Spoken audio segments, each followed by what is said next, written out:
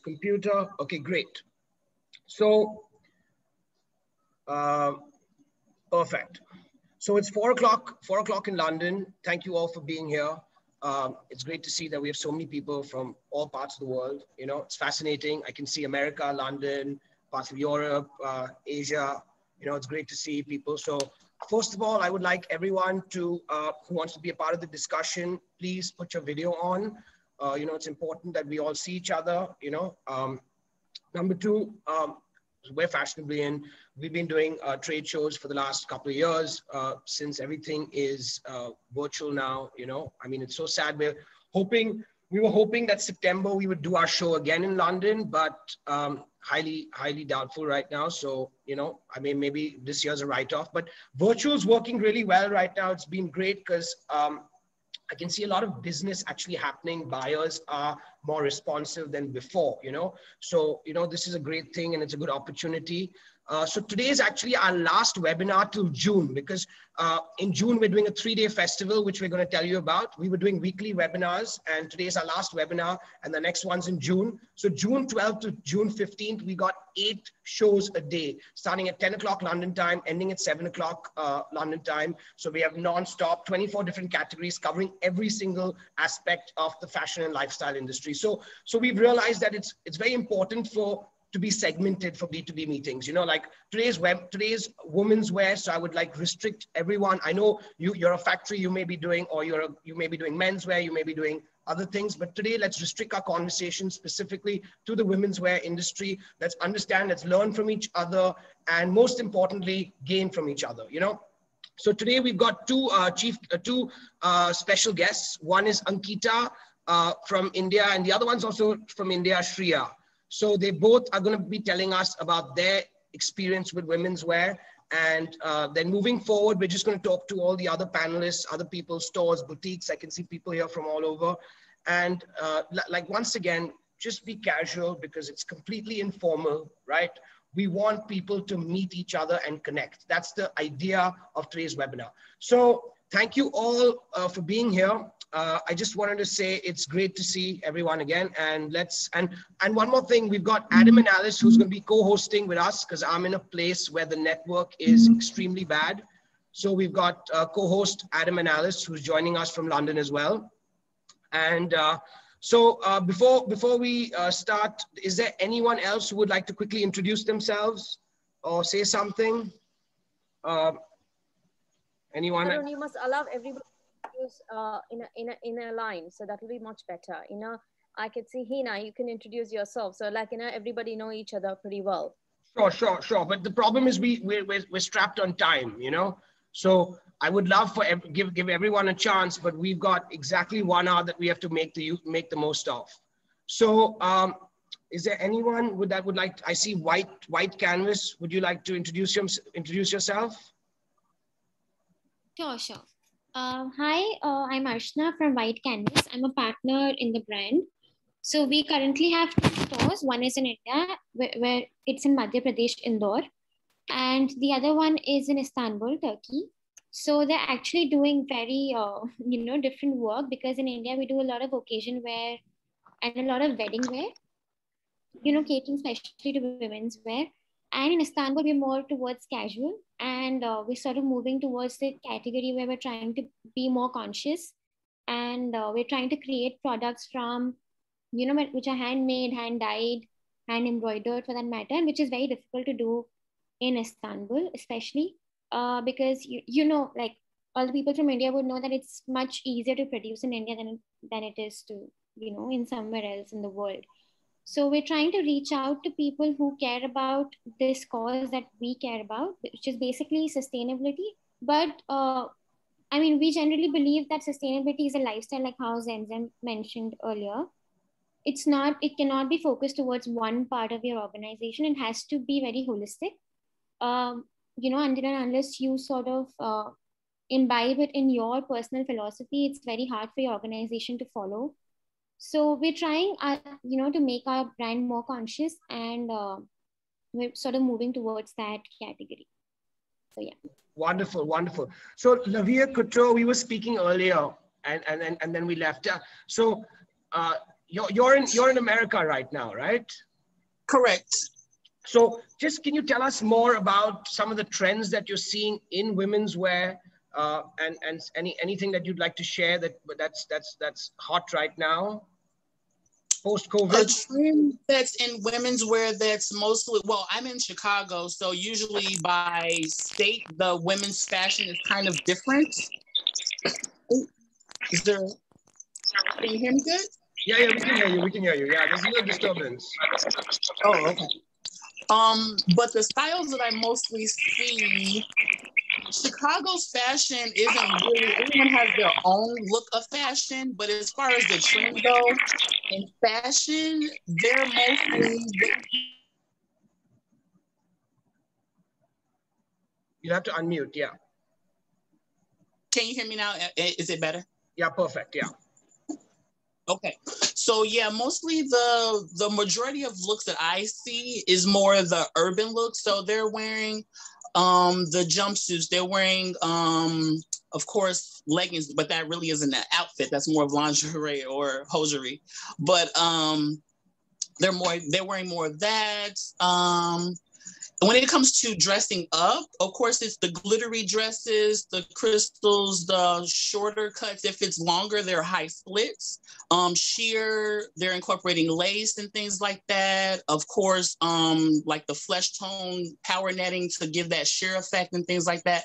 So it just depends on what the event is. Everyone has their own look, but as far as the majority of everyone's fashion in the women's department, it's more of a comfortability look. So it's like the sweatsuits, like you see what's on TV, like the sweatsuits, the jeans, the t-shirts, and things like that. When it comes, it's more of a comfortability type situation, like the sandals, and versus like a really tailored shoe or something that's really structured in in the shoe department.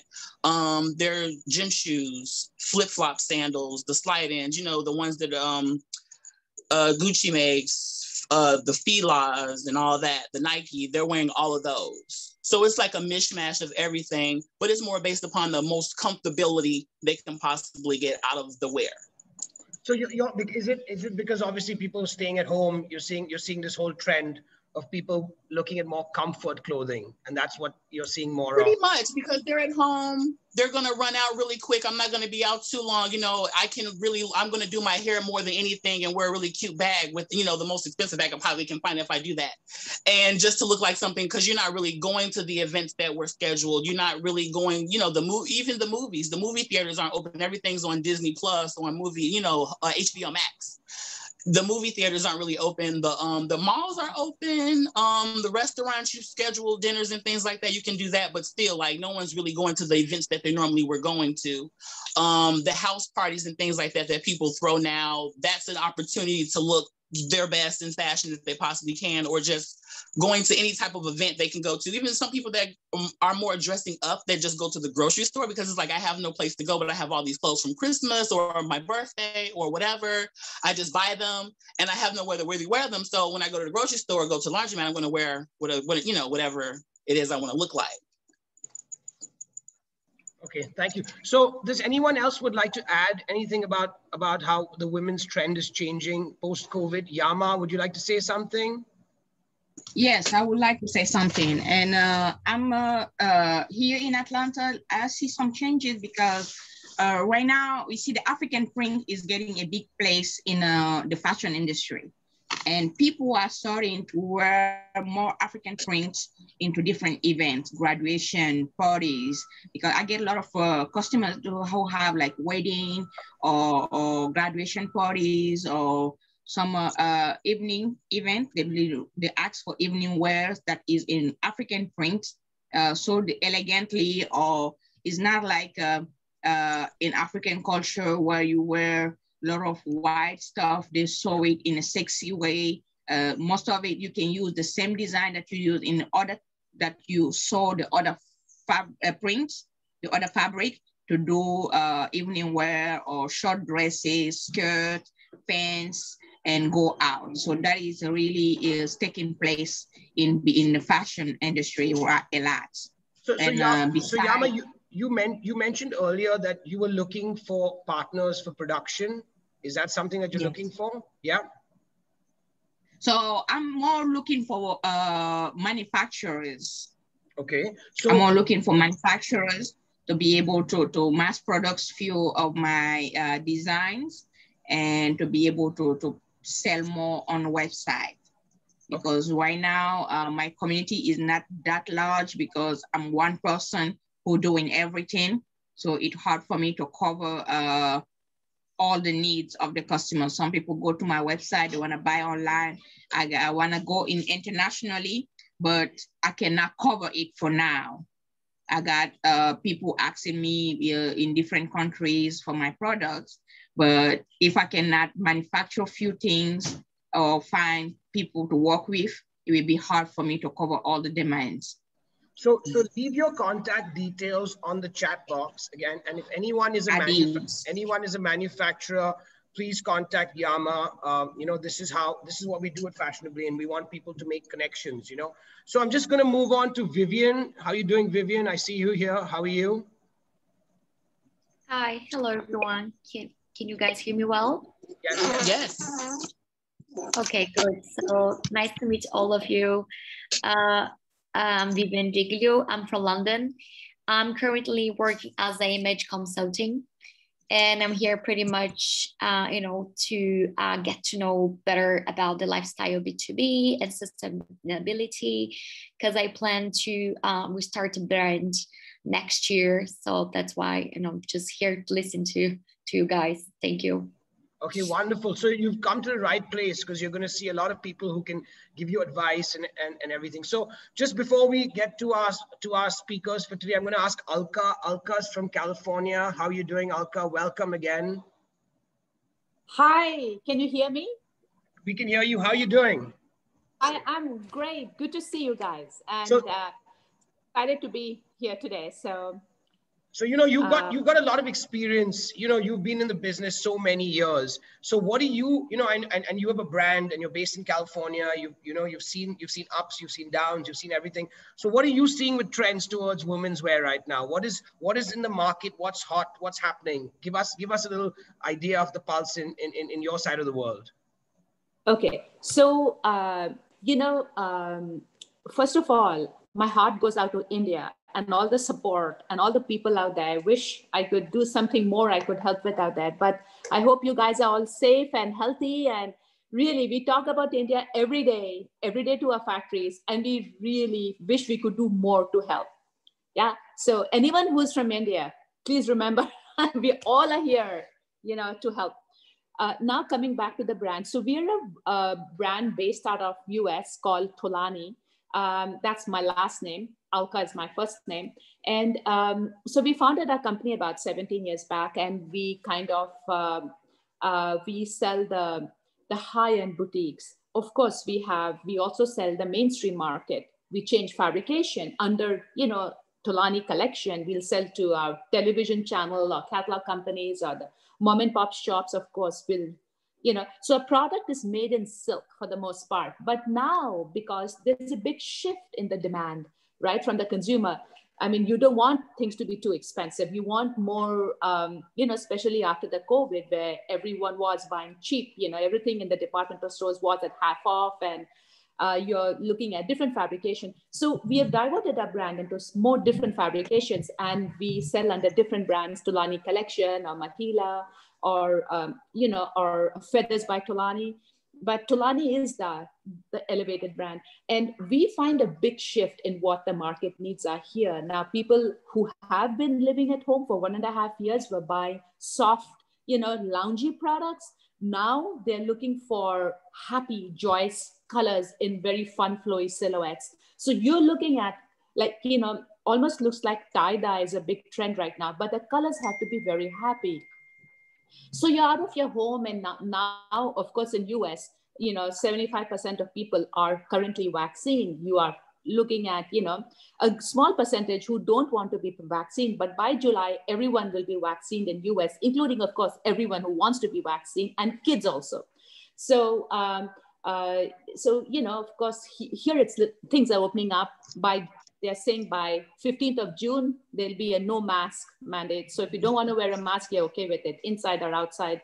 So we are slowly, kind of moving towards normalcy. But this whole year, you'll still be wearing transitional product, which is soft and yet trendy. So you're not home all day, right? So you're going to be wearing something that you'll be inside the house and going outside, or everyone's traveling this summer domestically. Everyone is traveling. The hotels are full. I mean, you go to a restaurant today, you're going to be crazy out here. It's like hard to find space nowadays because everyone is out, So everyone's buying fashionable products, happy products, full in soft, flowy silhouettes.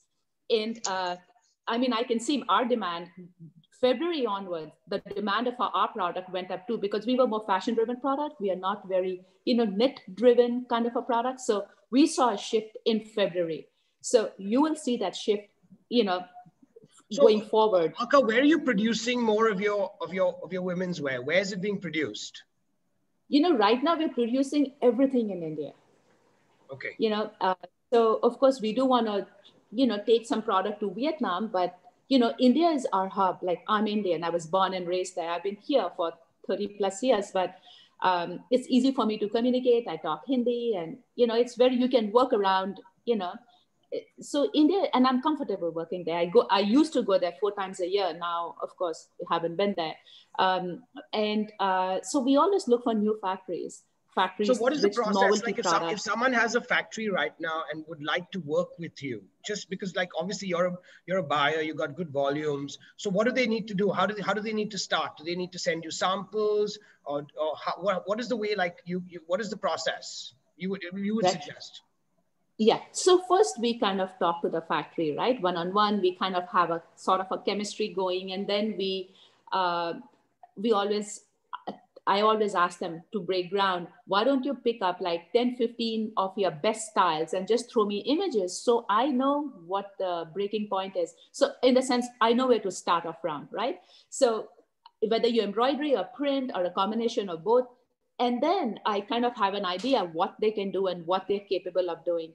And then on, I send bodies and with spec charts from here, and I tell them, why don't you just, like now that everything's on Zoom or FaceTime, we kind of talk together and kind of build some sort of a package together. So it's very Tolanified, like per our brand, it's very contemporary. We Tolanify the product and then we start developing. So it's no rocket scientist. It's very achievable, now remotely also. So I frankly going to India 4 times a year. Now I don't even think I'll have to go more than 2 times. It's getting so convenient. So Alka, we're going to get back to you in a second. Kriya, I saw you nodding at a few things Alka was saying. So would you like to tell us more about yourself, Kriya? Kriya is Elena. It's me. Hi, how are you? Hi. Fine. My name is Elena Romero. I'm from Spain, and I'm a print designer. I'm just doing print with bright colors and happy prints, like somebody says. And I'm pretty much waiting for the market to be again established, because I think during this year, the manufacturers use what they have and recolor it and all these kind of things. So, and also we couldn't go to the fairs. We couldn't go to Paris. We couldn't go to London. So everything was online, and I think it's not the same. But I used this time to have a very good online shop where I have all my prints. So I kind of, it's gonna be easy for me to have international sales. But I really want to travel again and be able to go to the fair. Back to prints. True that people is going to go. What? So back to prints, like what you do. Can you give us some idea of the trends? What is hot right now with women's wear, specifically for women's wear? Okay, like somebody says, I think the tie-dye and the shibori is always, it's working very good. like always the flowers, which give you, you know, the imagine that you're going out and you go on the nature, you know, because we've been so all the time at home and working from home. So I think to have you know, bright colors, flowers, nature, and also something soft and pastel colors. And I don't know what else can I. So can you give us some idea of the design process? How does it work? Do you work completely on like CAD, or what software do you work on? And these prints, do you sell them to the fabric mills, or do you sell it to brands? Okay, I design digital, and also I paint watercolors, and also for example. By the way, I love your studio. I love your studio. It looks lovely. The energy. Thank you. It looks, and I'm sure a lot of people will agree with me on this. Thank you. Yeah, it looks great. Thank you. Then see, I draw by hand.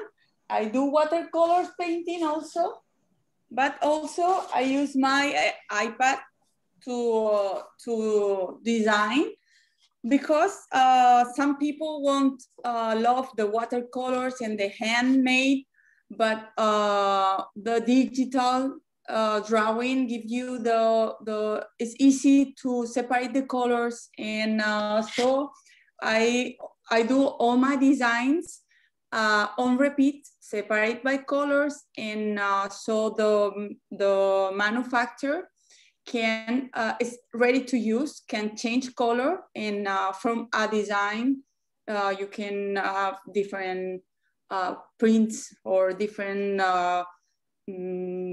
prints by colors. I mean, and I send I sell for example, my clients are people that do the fabrics, or they do the final products.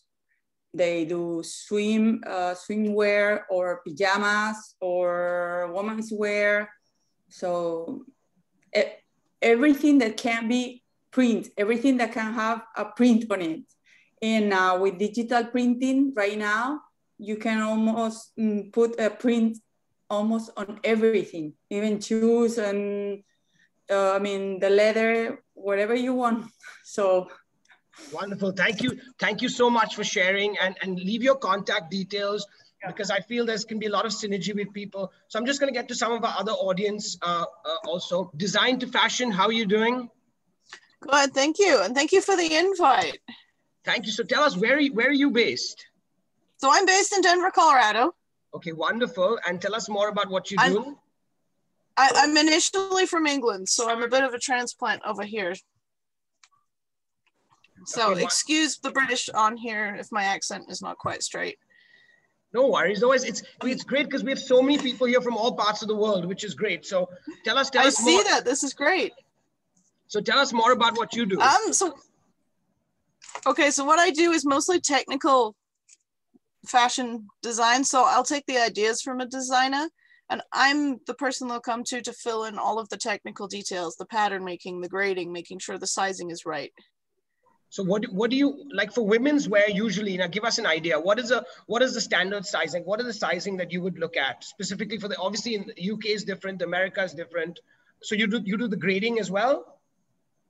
I do the grading as well. And I actually prefer to do the grading on some of the garments I do, because it's easier to get the sizing right through all the sizes if I have control over that whole section. And so instead of, filling out a grade chart and letting somebody else decide quite where those changes are supposed to fit. There's so many different ways of grading a pattern off one grade chart that sometimes, I know where I'm trying to go and I know what the client wants. It's easier for me to do those. A lot of the things I do, sometimes I'm contracting with factories overseas, sometimes I'm working with local factories on behalf of a designer. I'm often the third person in that conversation, making sure that the factory has the technical details they need from the designer that the designer can't necessarily answer as a question. So when there's technical questions that come back, I'll step in and I'll say, okay, this is what you're trying to do. Wonderful. So just to help those designers make sure that the process is streamlined. I'm also looking with a potential business partner at starting up a small batch factory right here in Colorado. So okay, wonderful. We've been running into issues with some of the very complex, very origami style high-end garments where no factories will take them. Today you're in a webinar where I can see a lot of factories over here. So why don't you like put some of the information of what you would like to be made and your contact details so people can contact you, you know? I think that would be very helpful. Absolutely. You know, and thank you so much. It's interesting to see the movement in the United States right now, because there's a lot of people who are starting and wanting to start the process locally. It's been an interesting dynamic. Ever since the pandemic started, people suddenly realized they watched us scrambling to make masks because we didn't have any supplies coming from overseas. And now everybody's rethinking the supply chain. So when you look for a factory, like just for example, when you look for an overseas factory, what are the, two questions I have to ask you. The first is, what is it that, what do you look for in a factory? Like what attracts you to work with a specific factory? And the second thing is, what are you seeing as trends in women's wear post-COVID?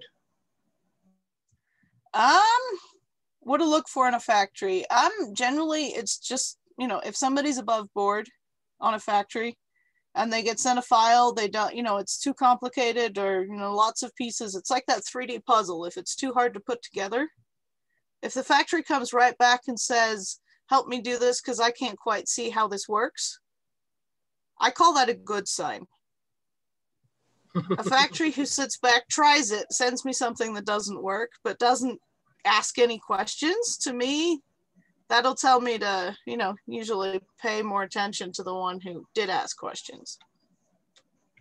Okay, thank you. And since you're seeing the technical side, what do you think are the trends with women's wear? What do you see happening in the market? And what do you think that's hot right now? What do you think that is going to be the next big thing? Ooh, this is a tough one. And I think I agree with some of the other ladies here. There's definitely a movement towards colors, towards, you know, comfort clothes. We're still not entirely ready to leave home and go back to work, but we've also got used to working in things that are comfortable. So those softer fabrics, you know, and I've got a few ideas that I've been thinking of for myself where, you know, maybe taking softer fabrics and doing more high-end looks, but with something that feels comfortable, but doesn't look like it feels like loungewear. Yeah. So that we get that feeling of being dressed up again, but we're still comfortable because we've gotten used to being comfortable. Yeah, that's what the trend is. Thank you so much. Thank you so much for sharing. So just getting to some of our other people, Jade, how are you doing, Jade? Hi, where are you? Can you tell us more about where are you based? I'm actually based in Scotland in Aberdeen, but I'm originally from England. I'll apologize real quick. I have a parrot in the background. He's a bit noisy. You'll probably hear him through the mic. So just a quick disclaimer right there. That's hilarious. Okay, so tell us more. Tell us more about what you do. So I'm a recent grad from university. This is my first business that I'm reaching out, launching, going all out. I hand paint and illustrate all my own work, and I get it printed onto organic fabrics, and I sew them all myself and create my own patterns. Basically, I'm a business that's promoting sustainability in fashion and design. So I'm really trying to go out and use organic cottons. I use cork. I use silk, so I'm not going vegan just yet, but this is something that I might have to branch into. I know that's quite a popular thing. So I'm really going and pushing myself. So this is all new to me. I'm I'm on baby steps at the moment, I suppose.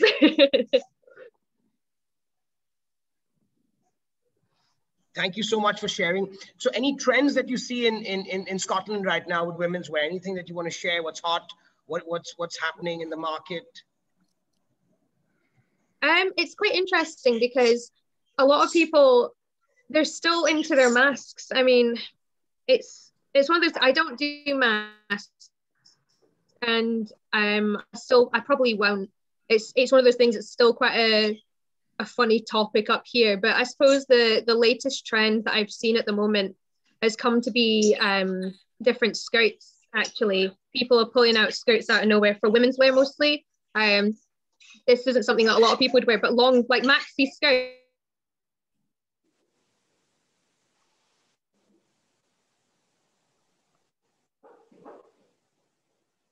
I think we lost you.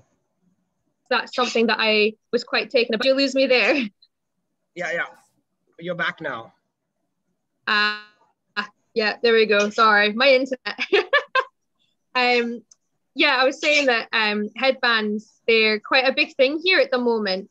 I don't know where it came from, but headbands and scrunchies were going back. So backwards in style all over again for whatever reason. But this is just it, isn't it? Goes in circles. Okay, wonderful. Thank you so much for sharing. Thank you so much for sharing. So I'm just moving to some of the other people, the Joburg pattern maker. How are you doing? Hi, I'm good. How are you? And so tell us more about where you're based and what you do and some trends that you're seeing in the women's wear right now.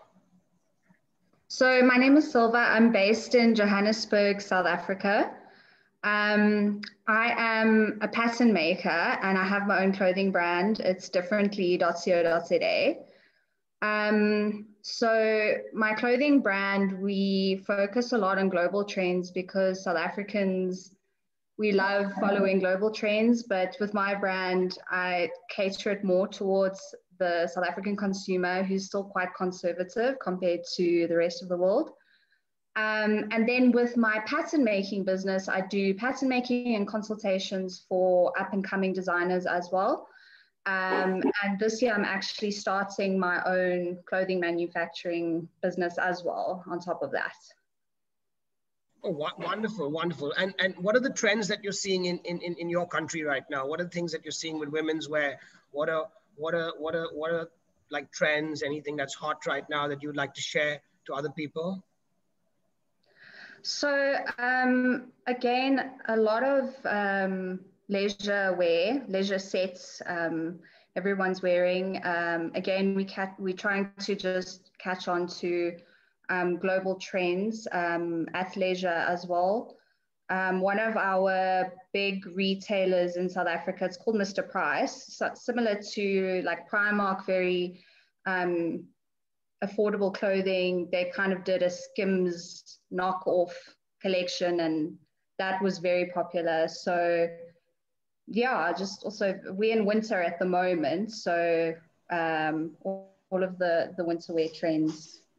Yeah. Thank you. Thank you so much for sharing. So just getting to Sophia Davis. Sophia, are you here? Sophia? I am here. Hi, how are you? I am doing well. Hello, everyone. Everyone looks amazing. Tell us what's hot in New York right now, because that's what everybody wants to know. Well, first of all, it's 85 degrees over here, so that's fabulous. We're not used to this heat yet. It usually comes later, but it's about 85 degrees, 80, 85. And I think I heard someone saying that people, are coming out with, still want to be like comfortable. Here, I'm in the fashion industry for so many years. The people I'm talking to, they're ready to get dressed up and go somewhere. They don't care where, they just want to get dressed up because they are so tired of being with the slouchy clothes. So they want to get dressed up and just go out. I have friends that are going like to restaurants just to eat in gowns and like elegance because they haven't had a chance to wear these clothes for a year or so. So a lot of things is happening in New York City. We open up to the public with no mask tomorrow. So everything's back to almost 100%. There are some stores that still require a mask, but most, and by law, you don't have to wear it unless you're on the bus or the train. So this is one of the good things that are happening, and people are really coming alive. That, you know, Fashion Week is happening in person, so it's not virtual. So this is another good thing that everybody was waiting for. Yeah, in-person Fashion Week is actually going to happen in September. So if anybody does Fashion Week, you better start booking your flight so you can come on over and enjoy yourself because everything's going to be open. Everything is opening up. So that's what's happening here in New York City. So any questions, I'm happy to answer if I can. Thank you so much. You know, because everyone, like I mentioned, I keep mentioning this all the time, but everyone keeps telling me the same thing, that they want to grow their business in America. And New York's been very good. During the pandemic, it was one of the only markets that were really, you know, pulling through and placing orders with companies and factories around the world. So I'm going to move to one of our, Sophia, thank you so much for sharing. I'm going to move to one of our panelists over here, John. John is a very experienced fashionista, and he's worked with Guess Jeans, and he knows everything about the business. So John, would you like to talk to us? Tell us, what do you see as women's wear trends in the market? John, are you there? Yeah. John? You'll have to unmute. I think you're unmuted.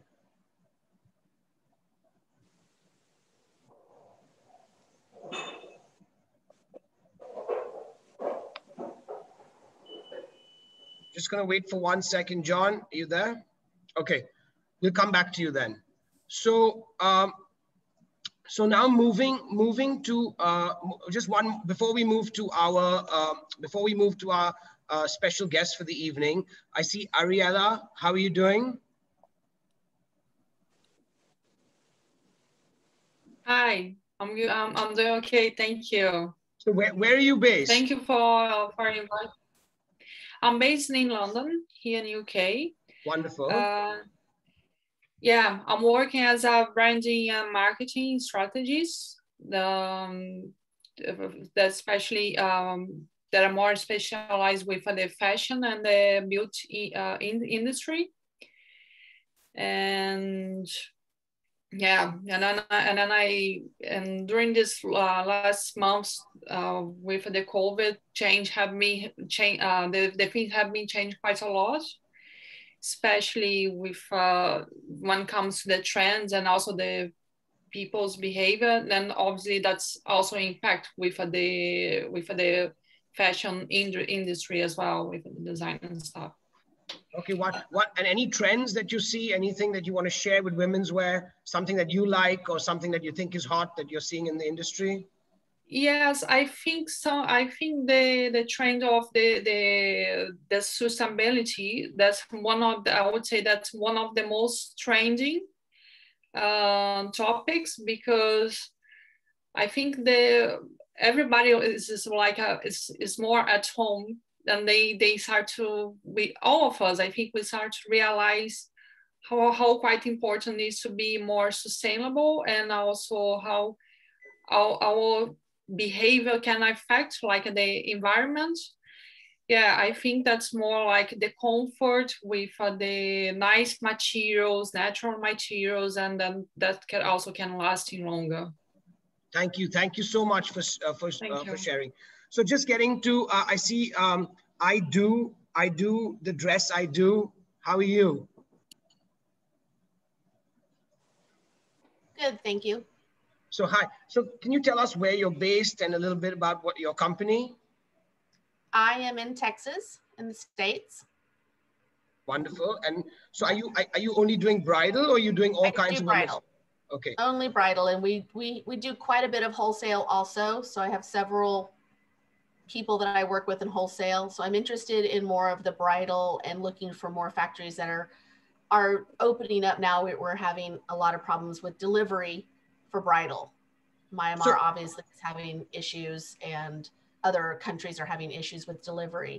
So we're always looking for new up and coming, more sustainable bridal. Obviously bridal is not the most sustainable. It's a one-time wear situation, but we're always looking for wholesale situations and bridal across the world.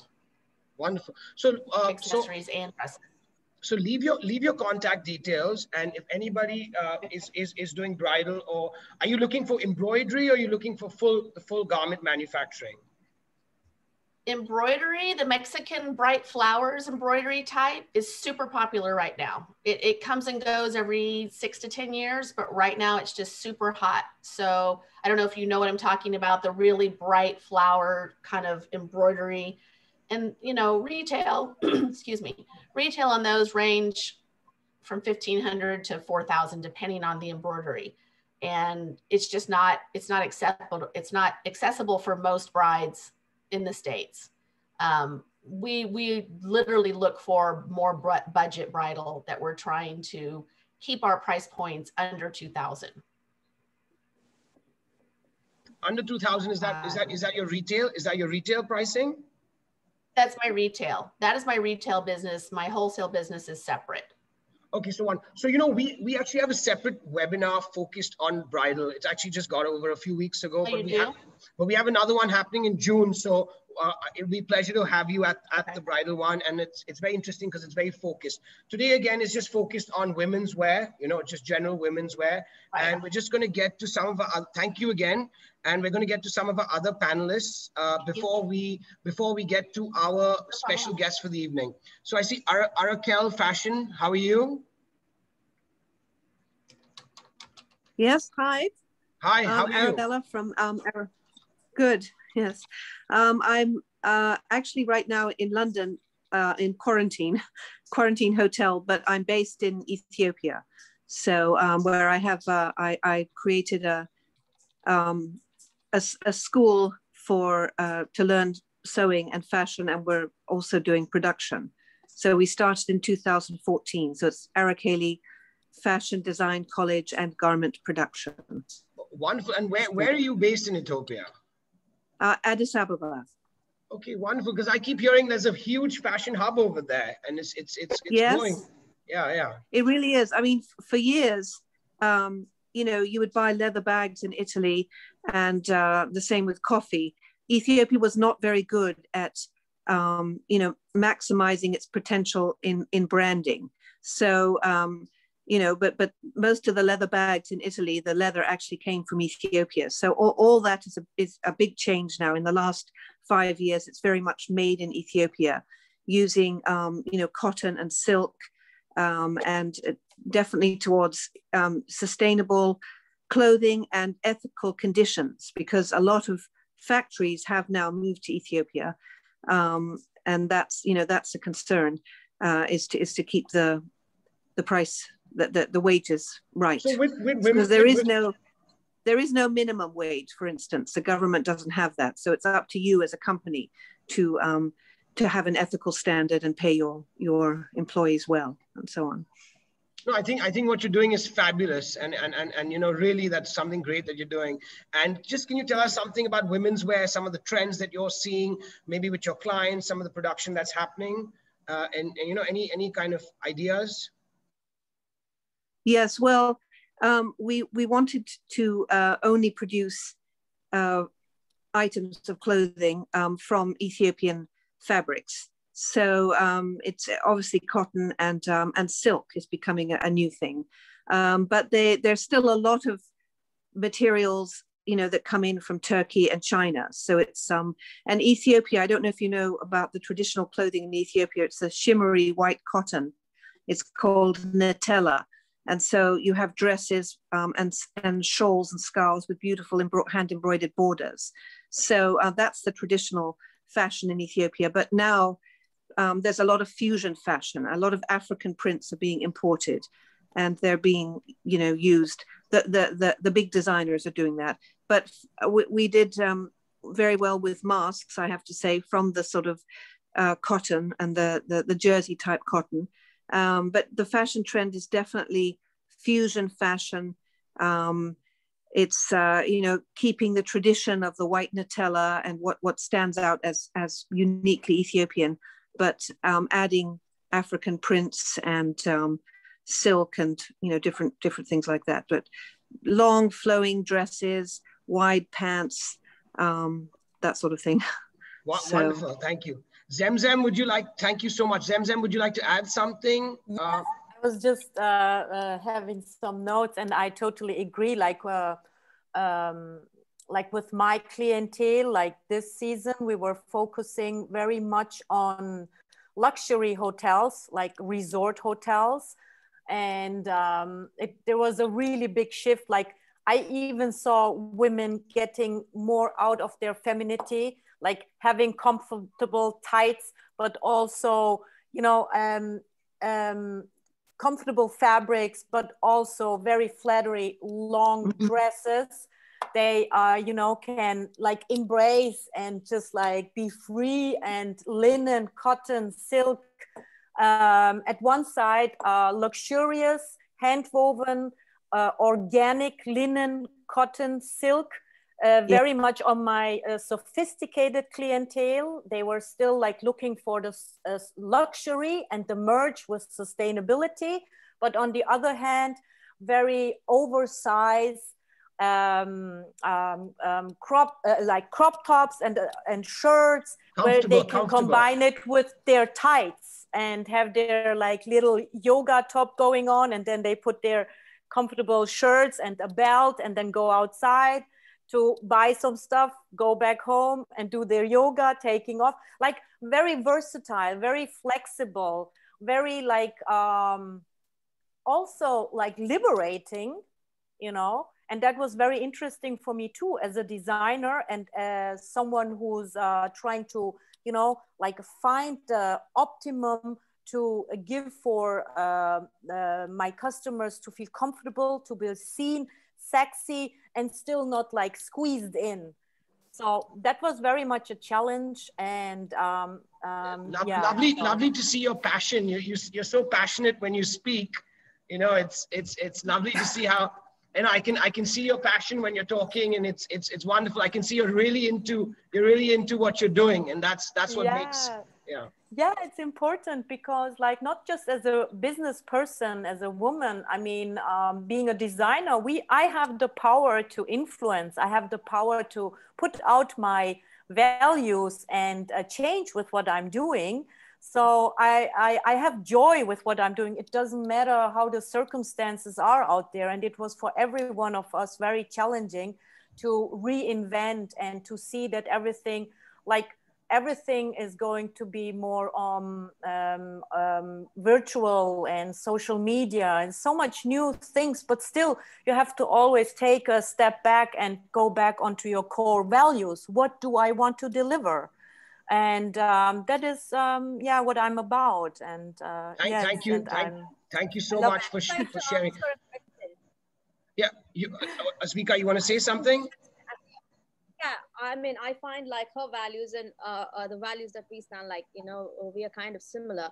But how do you overcome your competition, your competitors, especially in the fast current fashion industry and so much brands out there? So how do you put yourself in a position to stand out amongst the other brands, or how do you meet your competitions? Is that a question to me? Yes, that's a question. Oh, okay. That has a lot to do with also like learning to know where your own capacities are. Like I'm saying, if I have this vision, which is not mainstream, I really stop to compare, but still look what's going on outside. Like I did today, the introduction with that we have established us among luxury brands, and Zemzem Atelier is not a brand like Gucci, but still I have to be confident and put out the quality that I'm delivering. And of course, this is nothing that that happens overnight. It's a journey. What are your price points? Sorry to interrupt. Because we just got short of time. We're short of time, so we just have to get maximum things happening. So what are your price points? Like average, like let's say a dress. First I have to say everything is handcrafted.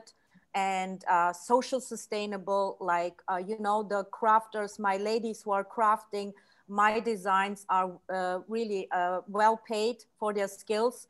And so like you can get a dress starting from $200, and you can get a dress also, it depends on if it's hand woven silk, if it's a single piece, if it's a custom made. It's starting with $200 and goes up to $1,500. Okay, wonderful, wonderful. Thank you so much for sharing. Leave your contact details on the chat, so you know we can other people can connect with you. Now we're going to get to one of our guests for the evening, Ankita Bagaria. How are you? Good, good, good. I'm good. So tell us more about your company and a little bit about your journey towards women's wear. So I started in 2018. I got married in 2018, and I'm a Delhiite. I come from the capital city of India, and I've moved to the cultural centric city of India, that's Jaipur. And I've always wanted to do something in sustainability. I've myself been a sustainable advocate, and I started my brand by the name of Aru Shop India. And the USP of the brand is that we use fabrics that are 100% organic. The fabrics are hand woven. It's all done by hand. We are trying to put sustainability, like everybody has mentioned, that it's something that's a way of life. We're trying to do, our packaging is plastic free. The branding, that's the label, the tags, everything is done from seedable paper. So that, because what happens that when we purchase a dress or anything from a shop, we end up cutting the tags and throwing it in the dustbin. So when you start to think of it, we've done it in a seedable paper, so that you can just sew it and you'll have plants coming out of it. So all our branding is done. Even our business cards are done from the seedable paper tag. Our mailers are done from a compostable material that's water soluble, because often we are 80% an online brand, and we don't have a store of our own. We are supplying to multi-brand stores. So we end up doing our mailer bags also that are 100% sustainable. So this is something that we often end up seeing, is that the brand is sustainable, but you end up using plastic or doing something that's not matching to the ethos that you want to follow. And another thing I would like to add is that we're on the road. I would say that there might be something that we might be missing, but this is something that we constantly keep improvising in our brand. We started to use buttons made out of coconut. The fabrics that we use are made out of banana fabric, organic banana. They're made out of waste of soya bean. It's a plant. We make fabric out of the waste of bamboo. That's again that's a waste part of the plant. And we're also trying to use a recycled bit of chiffon. That's a global recycled chiffon. It's a certified fabric, and it gives you the same texture as a chiffon does. It's skin friendly again, and obviously when you end up wearing it, then you have that sense that, you know, if we've invested that much money, we're actually we're giving us as well as we're giving back to our planet. So consumers want to buy something.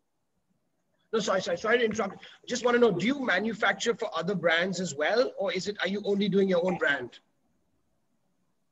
Yes, we manufacture for other brands as well. One thing is that we do our in-house printing also for brands. We've done for brands in the past from Australia and UK, as well as parts of USA. But the one thing that we are mostly clear is that, you know, anything that we try to do has to be sustainable, from the bag that we pack it into and the process that we use. So because the idea of using fabrics, these fabrics are something that are so new. for somebody to understand. And obviously costings are a little high because it's a labor intensive job that's done. So, you know, one thing is, I've noted, you said you were based in Jaipur, right? Yes. So, I mean, Jaipur is a real hub for fashion. And I think that you being there, you got access to like printing. I mean, you got more access to raw materials and fabrics than most people out here, you know? So I'm just want to get to some of the other audience members. If anyone's looking for production, small production runs, sustainable, contact Ankita. She can work with you. Ankita, leave your contact details, you know? So, you know, anyone can, and does anyone have any questions for Ankita? Does anyone, would anyone want to ask anything? Jade, was that your hand? Was that your hand up there? Do you do like printed seeded paper as well, and like custom sort of stuff like that? Because it's something I found really difficult to find here in Scotland. I've been wanting to do a lot of business cards with seeded papers and stuff like that, but finding it here is incredibly difficult. No, we do all of that here. We can do it. It's just that the lower the quantity is, the higher the pricing is, because it's all done made to order. Anything that we do, even for our brand, it's a slow fashion. That's why we advocate slow fashion. We do seedable tags, the soluble mailers that I'm telling you about. We supply. We are a part of an online sustainable platform from Switzerland, and we've got a tremendous response. And we actually get emails from our customers from Switzerland telling us that the bags that you've sent in are incredible. So this is something that it's a new concept, but I'm so glad that, you know, people are appreciating it and encouraging, and they want to reuse it. So yeah, definitely. Yeah. Does anyone else have any questions for Ankita? Anyone looking for any production, small runs? Please feel free to contact her. Yeah, go ahead, please. Hi, hi Ankita. Hope you're well. I just wanted to know what kind of clothing that you manufacture. So do you do like occasion wear, or what kind of products are you able to help manufacture? So Rekha, currently in our brand that we're doing, we are focusing on Western wear, but it's more of casual and travel wear. Okay, sure. We're doing more of prints, summery prints, because and our winter collection is kind of knitwear that's again done all by hand. Okay. We're right now focusing at the travel. Basically, it's a very travel centric collection that we've done. Because I'm trying to launch an occasion wear, like women's wear brand, so it's got a lot of embroidery and like luxury fabrics. Is that not really something that you can kind of that you specialize in? Yeah, leave your contact details on the chat. You know, leave it on the chat, because a lot of other people can contact Ankita. Please, I'm sorry I cut you off. Please go ahead. Okay. No, yeah, I just wanted to say this, that of course, since we are from Jaipur, another concept that we've seen people have appreciated is that we can do tie and dye and bandage all on organic fabrics, on organic linen or organic cotton. The lining that we use, that's organic as well as the fabric. So if you tell somebody that the tie and dye that we've done is on a fabric, like the fabric that's made out of orange fruit, it beats the luster that silk gives you.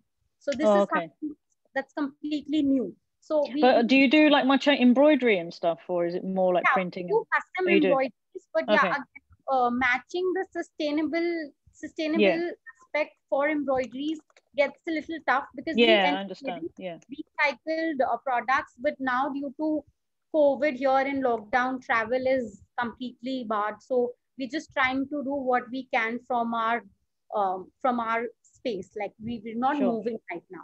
But yeah, I'll reach out to you. Maybe you can send some examples of your work and like we can chat. Yeah. Thank you. Thank you. Wonderful. Thank you so much. So now just moving to another of our guests, Shreya Bharti. Shreya is also... Before then, I would like to ask a question. Oh, please. Okay, sorry, Shreya. I would like to know if she manufacture like African print clothing as well, or somebody else is doing it? Yeah, we can do that, Yama. Thank you. I'll reach out to you. Sure, thank you. I appreciate that. Yeah. So just to tell people, Ankita is based in Jaipur, which is a big hub for fashion. You know, they've got ancient techniques. They do block printing, all kinds of things which cannot be done in other parts of the world, because many of these techniques are from father to son and generations, which are only done in that area. So it's good. I mean, it's interesting to connect with her. You know, if anyone needs anything, please go ahead and connect with Ankita. Now, just moving to some of our other special guests. I see Shreya Bharti. How are you? Welcome. Hi, good evening. I've actually, it's been a great seminar. So I'll give a little brief about myself. My name is Shreya. My company's name is Draz Impex. We've been working for 17 years now. And I'm a graduate from Pearl Academy, which is the premium institute of India, after which I have done my internship with Next UK before I started my own factory. We've delved into everything. I would say I'm a buyer's delight, because for me, even if somebody comes up with 10 pieces or 1,000 pieces, they're most welcome. We've delved into everything in women and kids wear. From everything, we've done occasion wear for people in Afghanistan. We've done high street fashion for buyers, multi-chain stores in Mexico. We've done private label manufacturing for people with embroidery, little embroidery, tunics, kaftans. We've done our specialty scarves. So we do a lot of manufacturing of scarves in handloom, in pure silks, where we do rolled hems. We do a lot of variety. So my reason to join the webinar, as Tarun invited me, I would like to thank you, is that I would want to extend my manufacturing services to anybody who's looking to get their production done in India. We work with people with the African prints. I would want to say hi to Alka, because I just happened to email her one hour back. And she just said exactly what I have written in the email, is like that, would you want to see pictures? So I had the biggest smile on my face when she came on screen, because this is exactly what I've emailed her. So we can manufacture as per your price points. You can tell us. And my USP as a designer and a manufacturer is, I will always guide you the right way. Suppose if you're choosing a fabric and I feel that, okay, this may not work, I would like to guide you so that you don't lose your money and you don't lose everything that comes forth with the shipment, with everything, your time, my time. It's better to be an honest supplier. But that's how I like it. And I always tell everybody. Can you do small quantities? Yes, it's fine. Because right now, even with the pandemic, we've gone from 500 pieces and 1,000 pieces to 50 pieces. And we still appreciate our buyers, because I know this time is going to pass. So I would like to say, anybody who wants to get their manufacturing done, be it a small quantity, they can get in touch with me. In my best capacity, what I can guide them, I will definitely do so. And I will tell them the right way forward. I'm not going to misguide for just getting the production done. That's not how it is. We have great bank of swatches of embroidery, fabric all over India. We're working with weavers. So there is a good data bank. You can get in touch with me and we can start small where you have faith, and then you can take it forward to bigger quantities for sure. Because I know we have to prove ourselves as manufacturers in India to any buyer. Leave your contact I think that's details. how even Tarun feels. Leave your contact details on the chat. Does anyone have any questions for Shreya? Would anyone want to ask her anything before we move to someone else? Shreya, where are you located? I'm located in New Delhi. Oh, great. Where in New Delhi? New Delhi, my registered office is in ITO. My factory is in Noida, Sector 6. Oh, will you get in touch with me? I just got in touch with you and I wrote exactly what you asked right now, that I would want to see pictures. So I actually said that, do you want to see pictures? If you just go back to the email, it's there from me. I want to see pictures too. Shreya, what kind of clothing do you manufacture? Like, what kind of clothing? See, we've done, if you want to get a gown manufactured with embellishments, we have embroidery samples to show you. You can show me your swatches, your pictures, we'll develop them for you. We'll make a dummy outfit, we'll do everything, we'll show you everything. You can develop your collection with us. Okay, You sure. can start with one piece, you can start with 5 pieces, and then we can take it from there. What's your, do you have a website or Instagram that I can look up? A website or Instagram? I can show you, I can send you my Instagram link. Okay, sure. Thank you. That's for my scarf, but it has a lot of my private label work as well. Okay. Yeah. So thank you so much. Just going to get to some of our other audience members. Good brands. How are you doing, sir? Good brands. Would you like to unmute? Hi.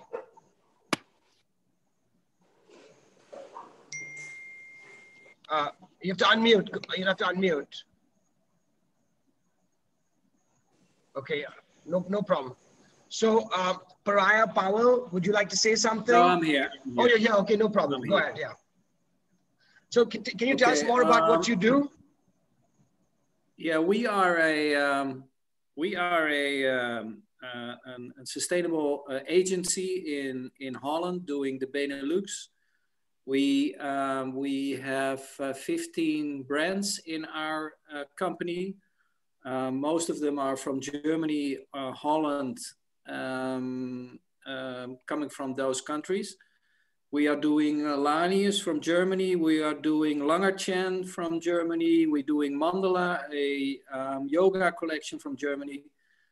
We are doing in Good Brands all major important sustainable brands for the Dutch market. We're serving about 500 clients in Holland. And we are growing very rapidly, although the COVID situation was very nervous last year, of course, and still is. We made a growth, we're gonna be growing this year about 25%. So we're seeing now in the Netherlands and in the Benelux, concerning also Belgium, that our market is opening up. And we are seeing that the sustainable brands, as I know them, and we know pretty much a few of them, that they are increasing their turnover. Although the recession or COVID situation, they are increasing their turnover at the moment. Are you like, when you say you're an agency, what does that mean? Are you distributing the brands, or are you managing their production? We're doing both. So we have pretty much influence in a few of our brands. We are importing also a few brands, and we are also doing the coordination with the styling for 2 brands also for our market. Any trends that you can share in your market when it comes to women's wear that you're seeing? Well, I mean, I'm not the kind of person who is determining the styling, or is. Of course, we can tell what we need for our market, and I'm not talking about what I just heard about certain embroideries or whatever. I know for sure you can do that a lot better than I can, and you have your expertise in this kind of stuff. What we are looking for is companies, our brands, when possible, that we can sell here in our market. And I think that's one. Why don't you leave your contact details? Because I think there's a lot of, I see a lot of interesting brands over here that can approach you, and I think that's great. And anything, just tell us, like, when you look for a brand, what is it that attracts you to a brand that you could tell us, you know? What is the main thing is that they have, first of all, they gotta have a handwriting. They gotta have a DNA which is clear, transparent, and is, let's say, visible. And what is important for us is that there is an emotional feeling behind the brand or behind the company. And if they can transport that to their label, to their brand, that is important for us. Of course, it will have to suit in our market, that's for sure. But I think the transparency, the sustainability, and the openness of the company Whether it's small or big, that doesn't matter, but has to be clear and open. I have a question for Good Brands. Are you a distributor in Germany? I would love to, because it's a big market also, but we have very good contacts with colleagues there.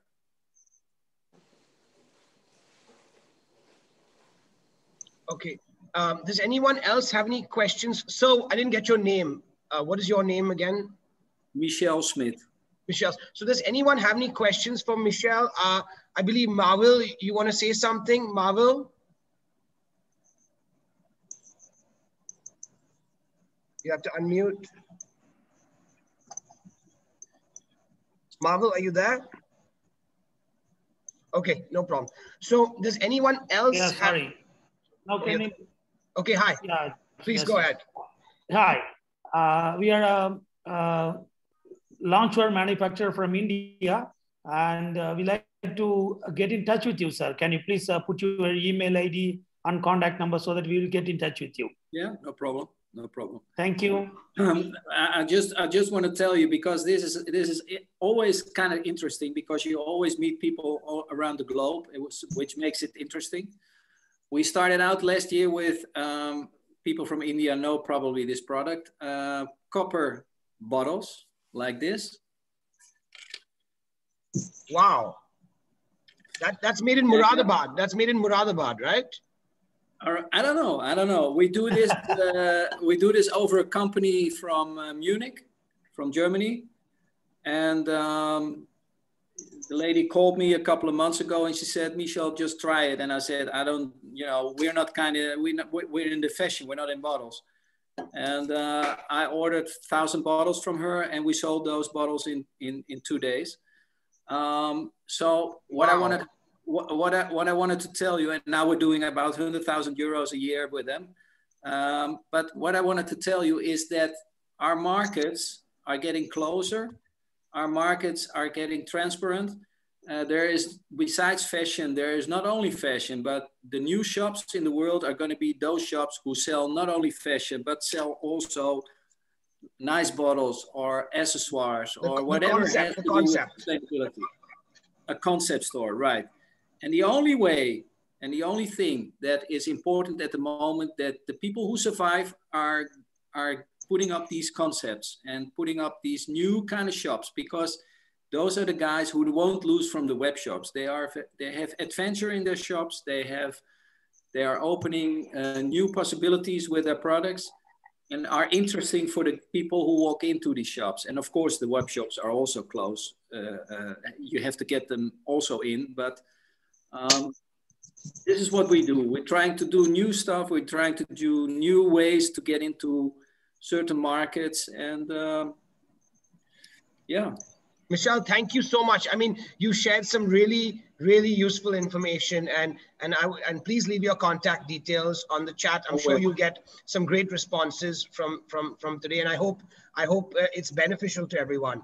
So, before we get towards our end of our webinar, I'm just going to tell you a little bit about Fashionablyin. So we're a trade show platform. We're based in London, and once again, we're just waiting for everything to calm down so we could start doing our physical events again, But till then, it's all virtual, and we're making the most of it. Today is actually our last webinar for this month. And then we're having a 3-day virtual festival in June, which is June 12th to 14th. We're going to have webinars throughout the day, 8 webinars, each one focused on a specific topic. So it would be a pleasure to have all of you there at our webinar. And today's was great because we saw so many people from so many different parts of the world, which was really interesting. And just to move to a few more people before we end, because I have a few interesting people that I want to get in. And then thank you all for being here. So I'm just going to ask, sorry, it was Baltimore Design. How are you doing? Baltimore Design? You got to unmute. Baltimore Design, you'll have to unmute. Okay, no problem. So moving to moving to some of our other people before we end. Pigeon Wishes, you had said something. Hi. Oh, hi. I think I have been here before. My name is Frank. We are UK-based sustainable fabric wholesaler and also supplying that stock from designer studios from worldwide. So something like independent designers. We manage source some kind of a trendy sustainable fabric like tencels, modals, and eco-veros. They all come from Austria. The company we source is called Lenzing Group. So they supply this sustainable fabric, and they also get the celluloid-based fabric from Japan. So they are like Bimber Kupos and also the trial acetate from Mitsubishi. You know, the car company is also doing kind of a textile as well. Yeah, so in terms of your questions, I can answer from just our sales and also in terms of trend sort of switching.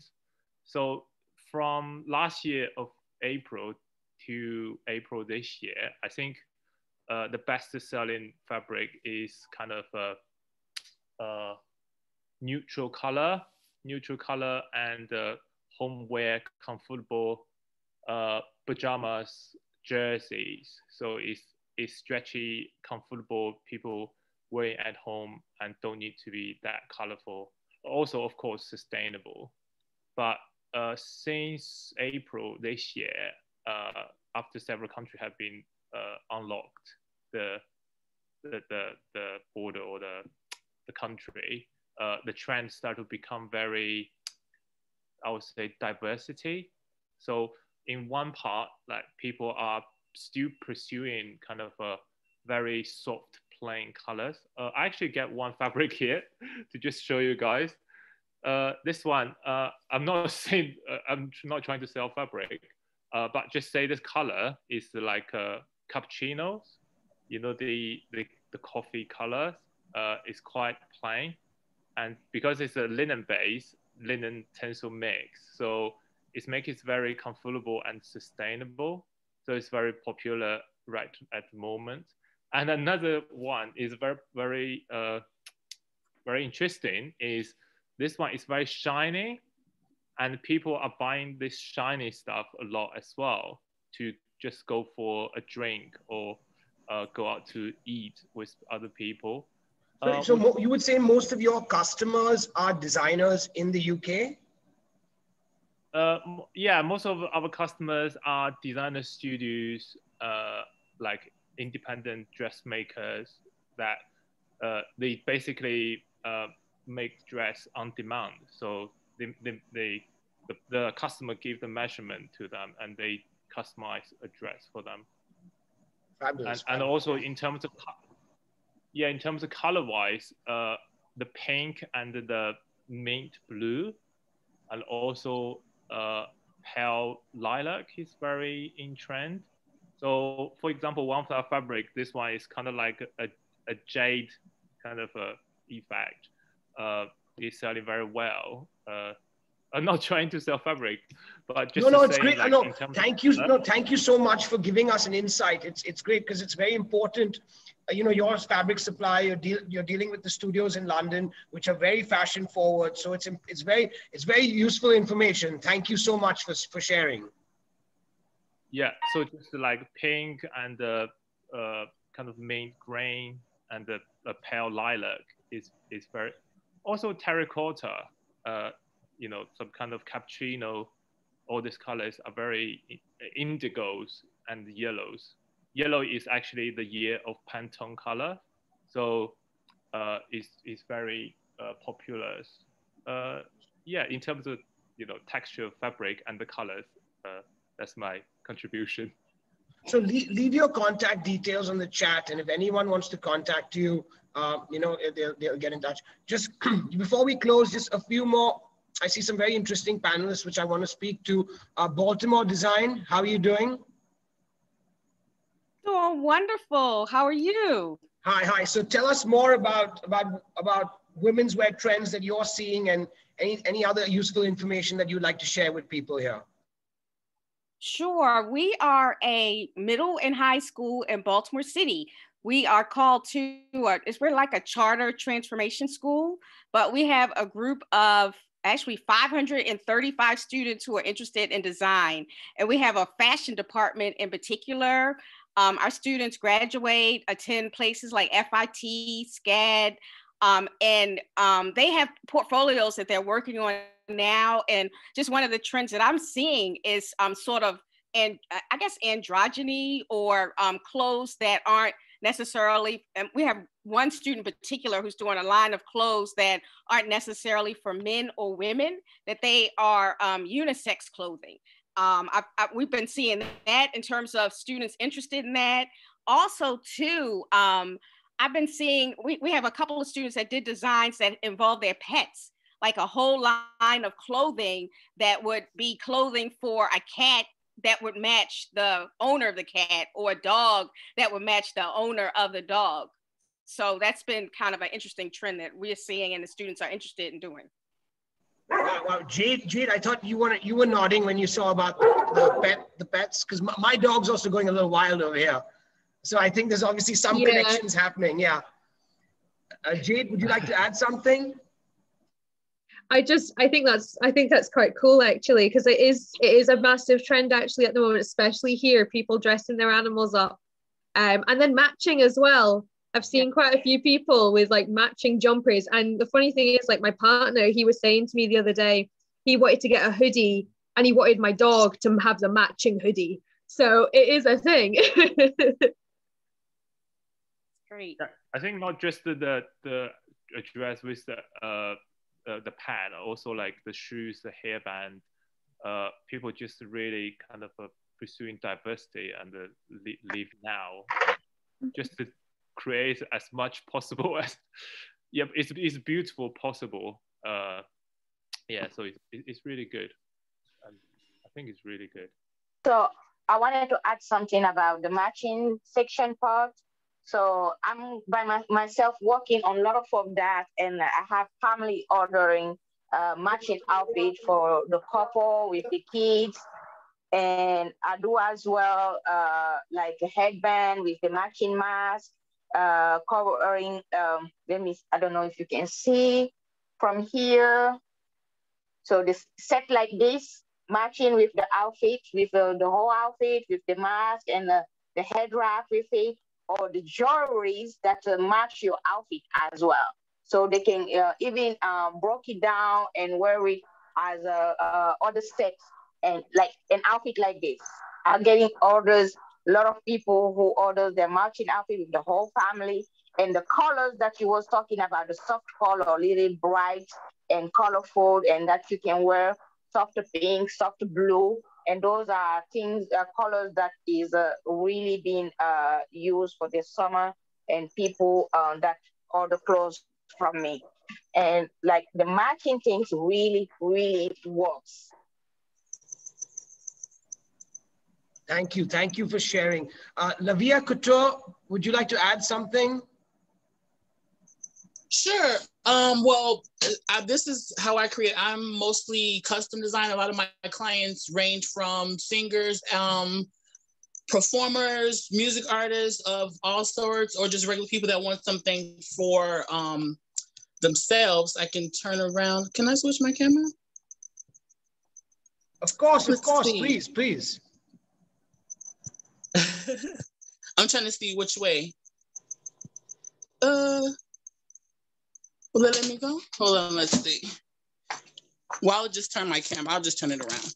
So this is a cover up for a beach garment. If you wear a swimsuit to the beach, my logo is actually foiled in here also. I make leather shoes. These are from goat.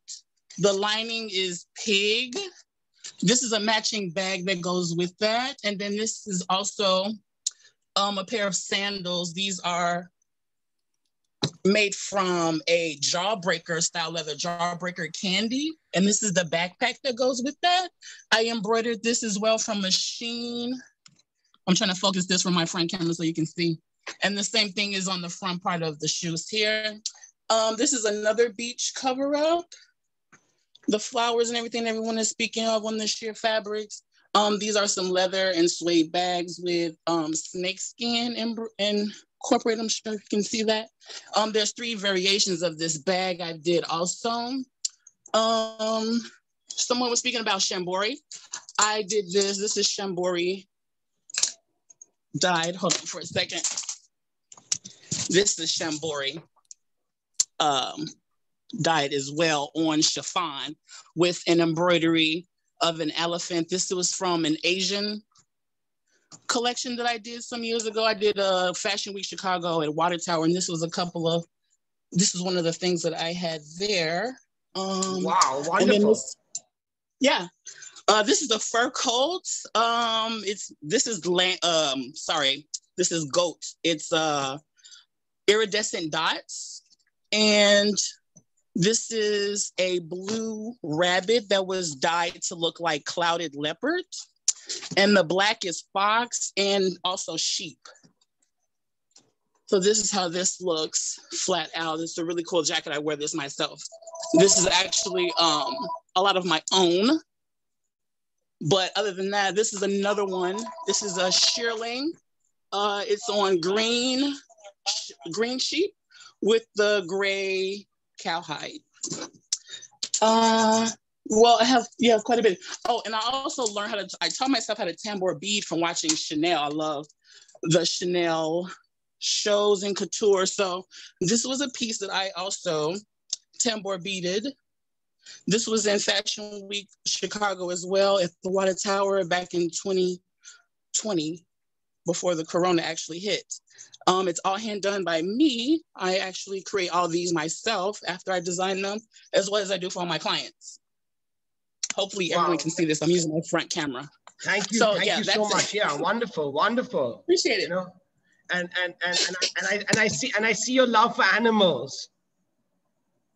Yes, I do. I make garments for animals away. So he's actually dressed right now, but he's not around me right now.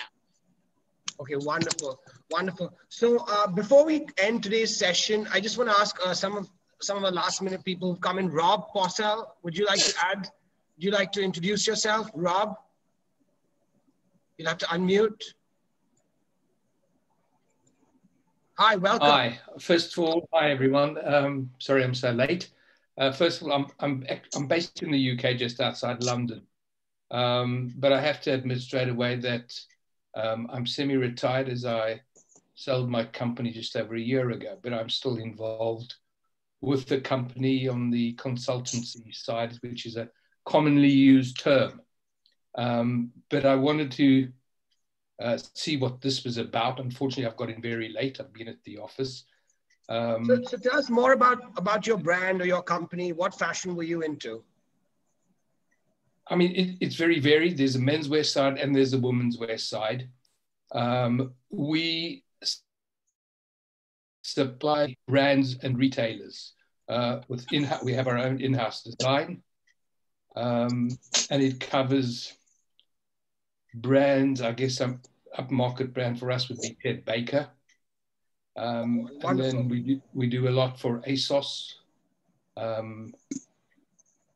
Lipsy. I mean, there are a number of companies. So you know what? One question that I want to ask you, which I think with your experience, a lot of people over here could also gain from, is because you said Ted Baker, ASOS. Now these are buyers that are really hard to get. Okay, like we all know that. And so can you just give us some of your experience in the industry? How did you grow your business to connecting with these people, and what was the best approach that you would recommend another person could follow through?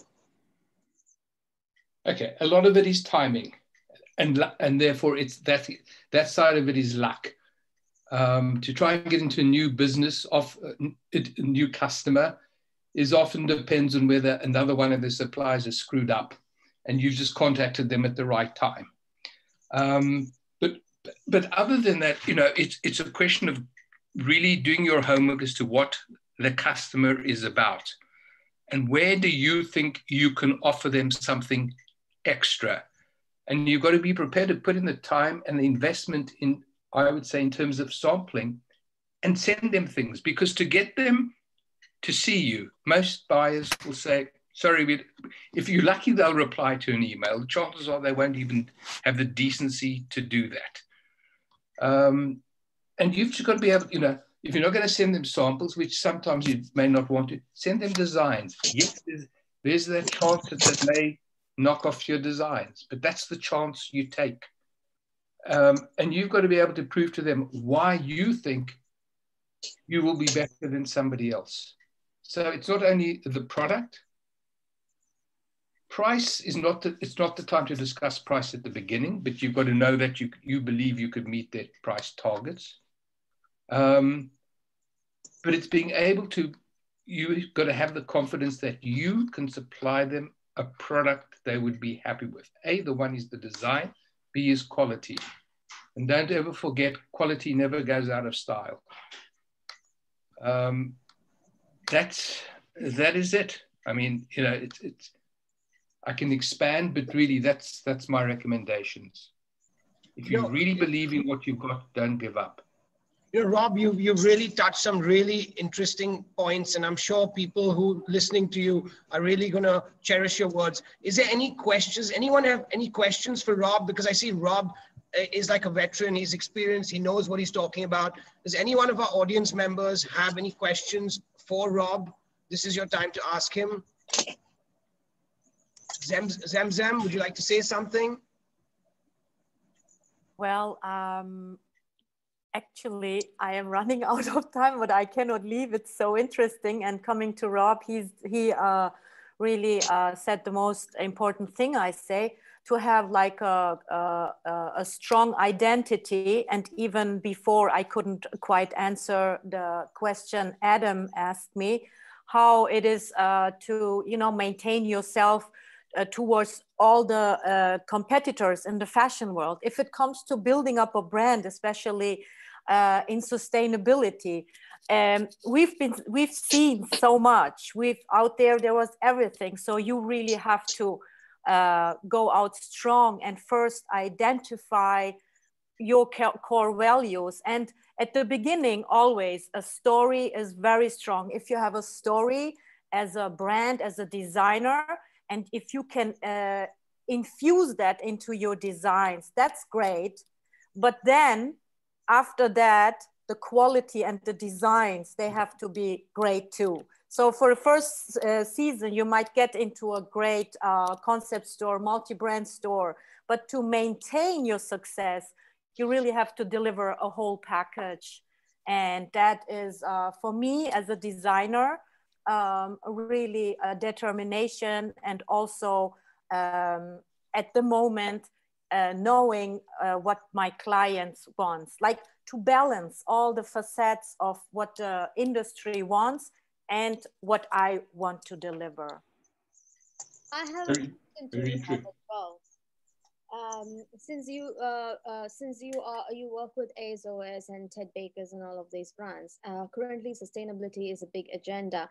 And how do you see these top retailers addressing? Because I have been to a couple of meetings with some of the high streets, but most of them are like, looks greenwashing. So what will be your opinion on that factor? I mean, for the future generations in fashion industry? Well, I think sustainability is becoming more and more important. Certain companies put more emphasis on it than others. There are also companies, and I won't mention names, that talk a lot but turn a blind eye. Yeah, true. Yeah. And sometimes I don't think they're as genuine as they are. But it's something that, as on the supply side, be you purely design or product supply, it's something you've got to be aware of and work towards. That is something that most major companies are aspiring to achieve sustainability in their product. And if it's something you can offer them and genuinely offer them, and they see an advantage in what you can offer them, that's something to, to put on your CV, so to speak. Pay the right price. It's always at the right price. Yeah, that's always the case. And what I would say to you is, when you are approaching companies, don't compare yourselves to the product they've already got and say your product is better, because you can soon come unstuck. If you send them something and they say, you told us your product was better, it's not better than what we've got. So one's got to be careful. You may think so. In your heart, in your mind, that's great. But don't ever tell them face to face. But from the manufacturing perspective, like for example, if it is a knitted manufacturer, if you go, you only supply them what you have, but they wanted to surpass. They expect the manufacturers to surpass their expectations, but that requires a lot of investments from the supplier side. But how are they catering to that factor of sustainability, supporting the small and medium-sized manufacturers?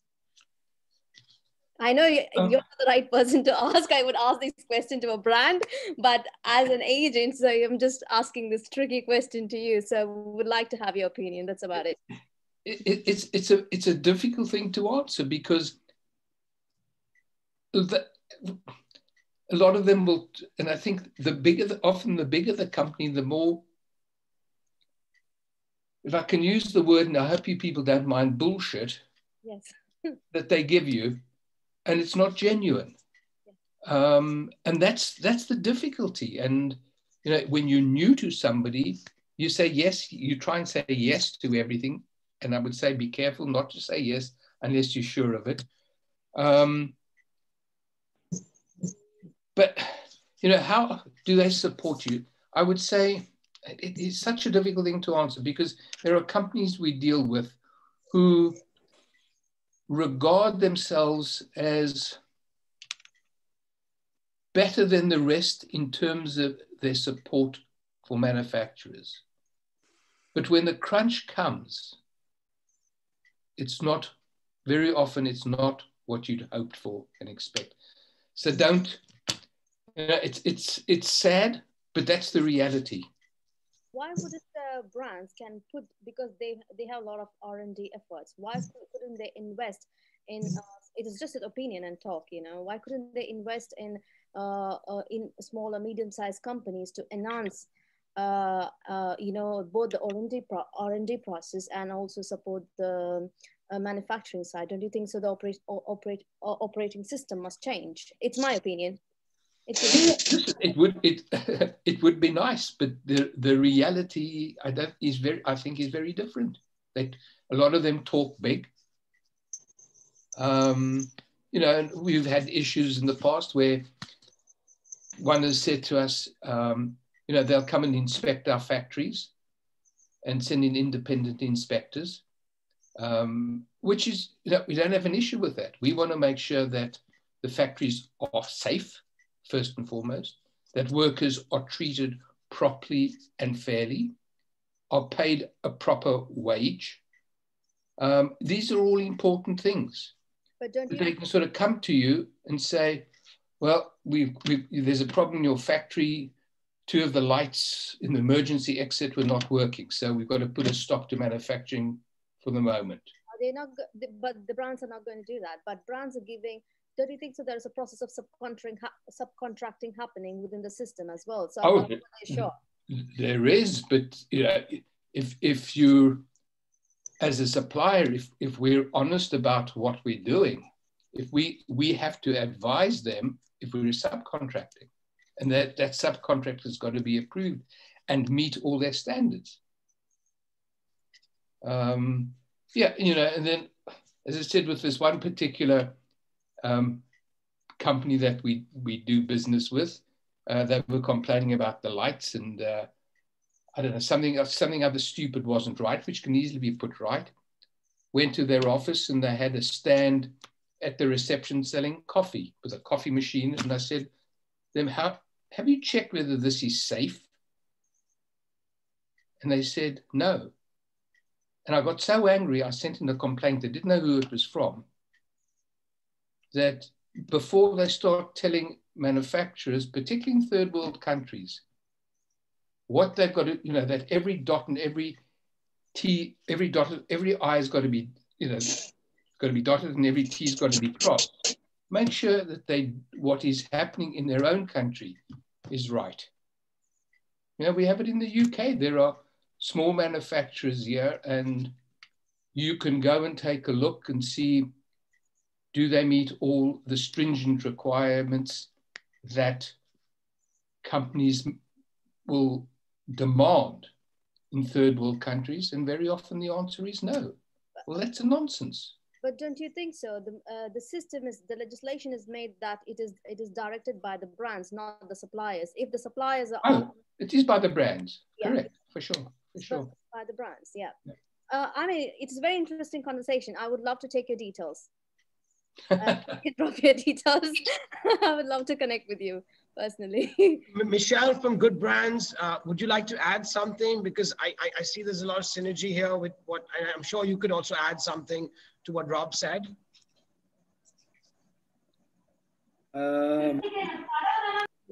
Yeah, well, I can only say this. Every company, of course, has to define his rules and transparency and sustainability. And of course, you can buy the guts and all the diplomas that you're going to get when you're producing for sustainability, what you're going to get. And I know this is costing a lot of companies a lot of money, because they have to get these certifications, and it costs money, and you're going to be controlled and everything.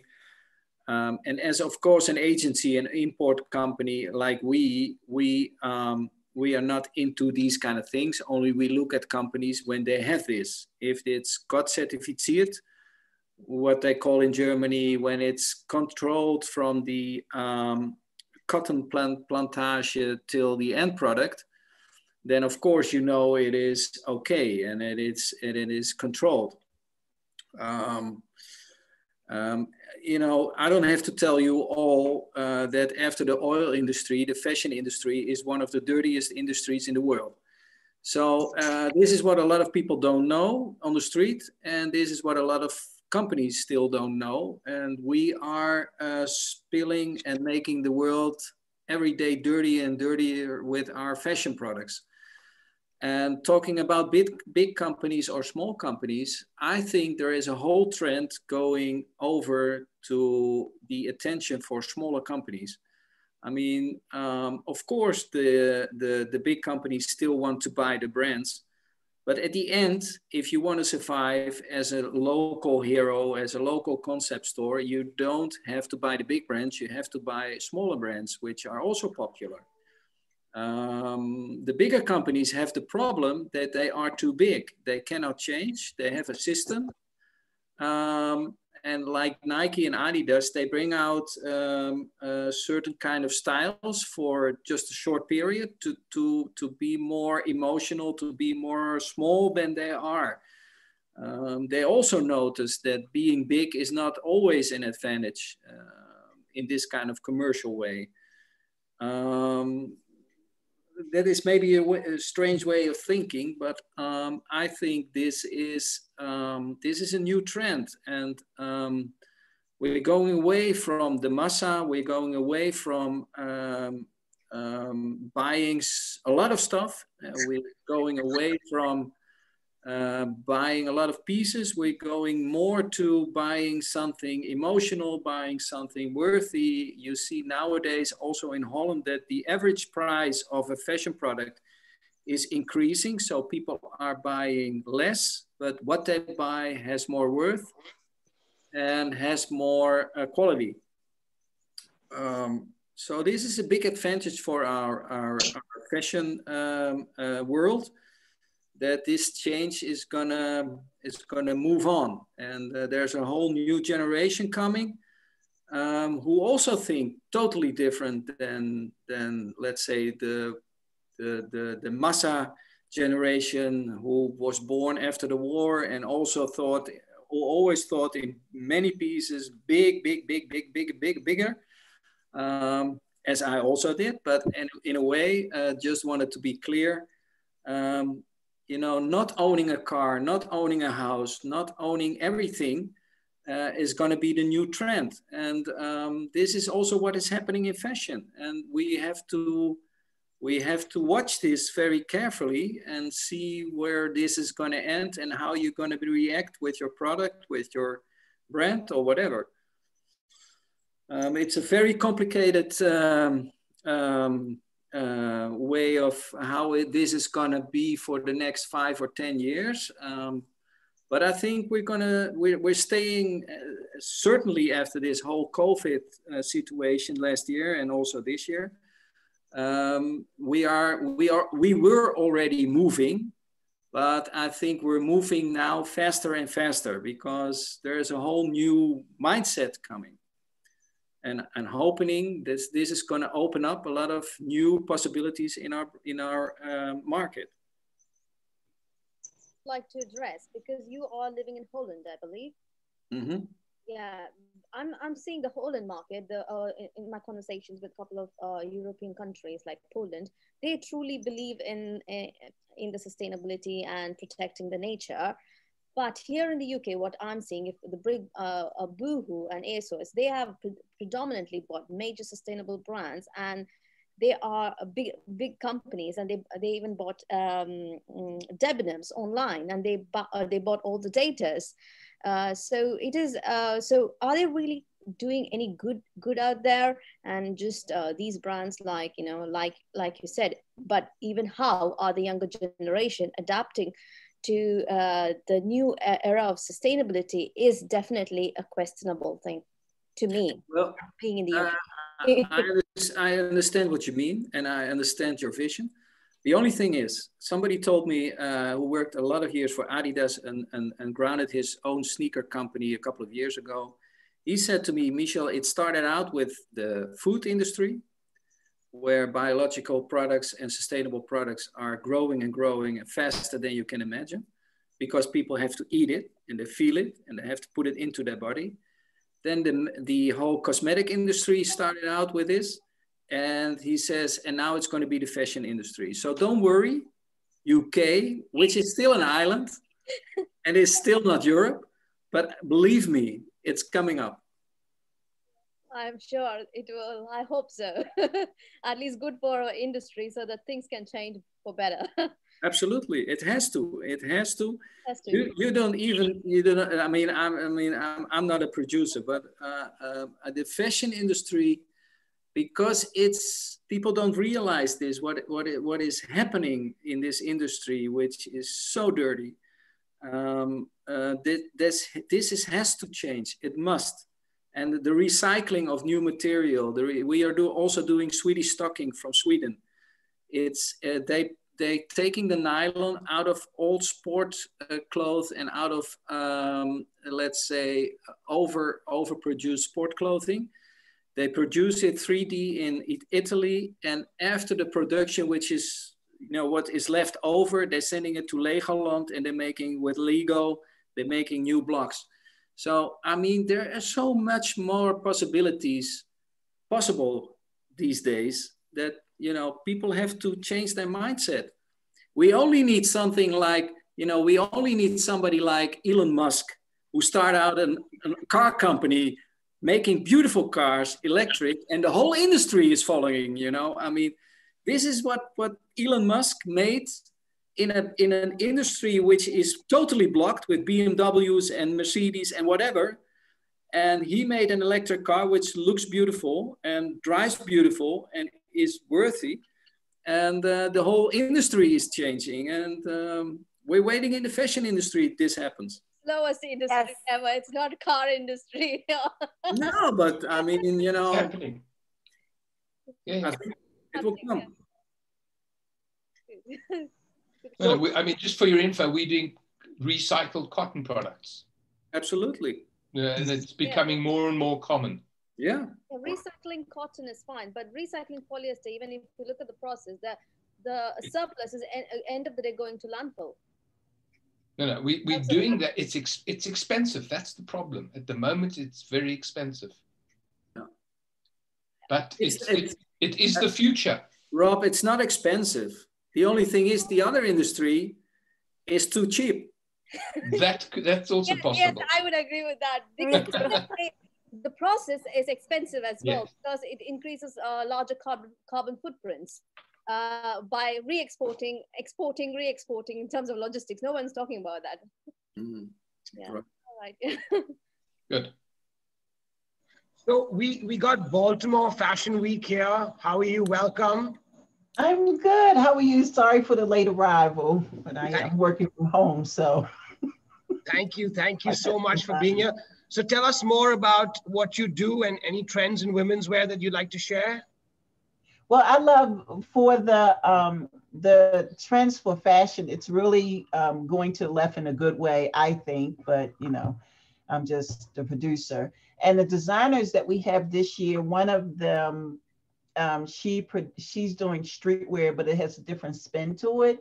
But I do like the way that the fashion is going, and I love the statement that good brands made, where people are going to not be leasing, they're going to be renting, or not really owning. I think that's how the fashion industry is going. I know for our production, I try to open the minds of the designers so that they don't live in the present, that they're constantly preparing for their future. So this just because you do our show, it should mean that this is like, okay, you should want the next step up. And so with our production, that's what we kind of sort of work on. So this year we have, we're doing a virtual show for buyers only. That just changed 20 minutes ago. With this pandemic, this event has evolved several times, and I just wanted to stand still. So we just made that decision about 20 minutes ago that the show will just be virtual for the buyers that we are inviting internationally and nationally to the show to see the designers' collection on the runway live, and they will be able to place orders for the collections while the garments are coming down the runway, which is something I've wanted for about 7 seasons, and it's finally coming to fruition this year. And it's a lot of work, but I'm really excited about it, especially for the designers. So are you keeping only designers from Baltimore? Are you hosting international designers as well? We didn't this year, but we normally do. We normally host 2 from Uganda every year. And we did have some interest. The interests are coming in now for next year, for 2022, for next year's the 15th season. But the reality of them getting a visa, if they don't already have a traveling visa, they have to get one. And now the embassy has changed their rules a little bit. So before we would do whatever we could do within legal realms of the foundation to let the embassy know, or the consulate know, that these designers were coming, they're fully vetted to participate in our show, and that they paid their fees, so they should get the visa to come, if only for the show.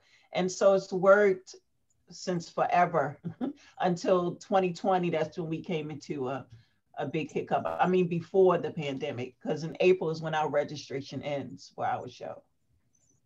So what is the process that you do to evaluate a designer before they can come and participate in your event?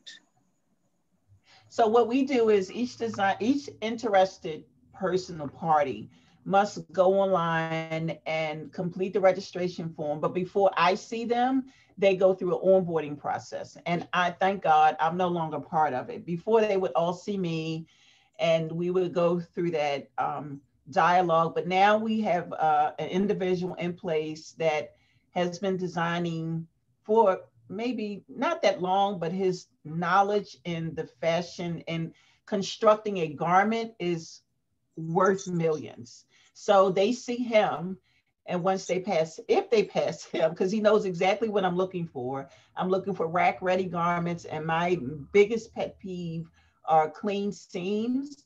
If there's seams on together, I can look at a garment and see that you didn't do the right stitching for the shoulder. I can look at it and see that you took the easy way out with the lining. And so now I don't have to do that anymore. I've done that since I started a while ago. And so now that's his job. And if they pass him, then they see me. If they don't pass him, they're given the opportunity to reevaluate their collection. If they want to construct another garment, or 3 garments, they can, because you have to present between 3 to 5 garments. And if those garments are accepted, then you come to me. If not, you have the opportunity to reconstruct again, and it can't be the same garment that you fix. It has to be something new, because you can't, for our show, you can't show any garment that's been shown in a previous production or show. Like, it has to be something brand new every time they show with us. And so once they vet him, we added that onboarding process in 2020, and it's been working really well. We had 45, it's not, I shouldn't laugh, but we have 45 designers to show up, and we're showcasing 4, and it has nothing to do with the pandemic. Wonderful, so thank you. These are you're welcome. These are the greatest. So I'm just going to try and make a connection here, because at Fashionablyin we make connections. Sophia Davis, are you here? Yes, I am. I'm here in New York City. So hey, Sophia. So how do you work? How would you work with? How would you work with Baltimore Fashion Week? I would love to work with them. They are amazing. I know Baltimore Fashion Week. This is Baltimore Design School, I think. I've come to Baltimore Fashion Week for many, many, many years and covered in our magazines. We've also put them in touch with Fashion Week producers up here in New York City, because sometimes they want to come to New York and show. So we can do that. I'd love to, just network with them, because of course we feature in our publications upcoming designers. They don't have to be, professional, super professional. So we give emerging designers the opportunity, and a lot of the press we have. We also have numerous Fashion Week shows that sometimes have complimentary entry for designers. And a lot of them are really, really good. And I know that Baltimore has a strong fashion scene down there. I love it.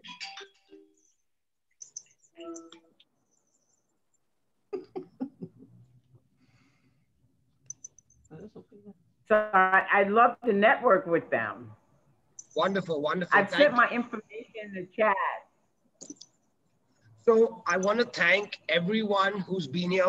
Usually we end our sessions in an hour, but today it's gone to 2 hours. But it was so interesting, and there were so many people. So before we end, I just want to ask anyone else if they would have anything they would like to share. We've got very interesting people here. Anyone want to share something before we end? Pariah Powell, I think you would. Pariah, are you there? You have to unmute. Yes, I'm here. Hi, how are you? Hi, I'm good. How are you? So where are you based? And tell us more about what you do. I'm actually in the Midwest. I'm located in Indiana right now, and I'm a designer. I have an exclusive streetwear brand. It's called Art Don't Give a F. I don't want to say the word, but that's what it stands for. And it's a brand for creatives, and it's just to teach people to transcend limits, create freely, and be free to be themselves.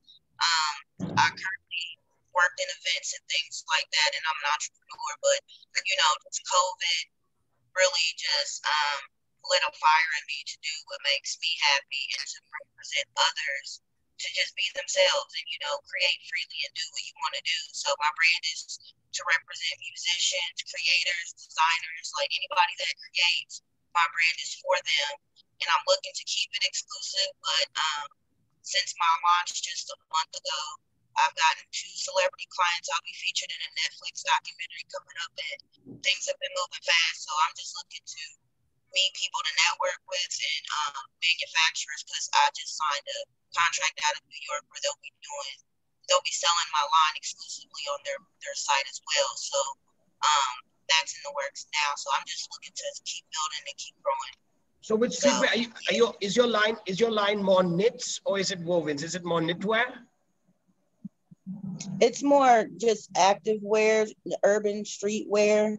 I want to expand into more custom fabrics and couture and formal wear later. But with me just launching a month ago, this is kind of what I'm focusing on now. Streetwear is really big. And like I said, I want to stay exclusive. So I have a lot of one-on-one pieces. With me being an artist, I do a lot of original artwork that I put on my clothing as well. Those are the more exclusive pieces. I have some leather pieces that I hand paint.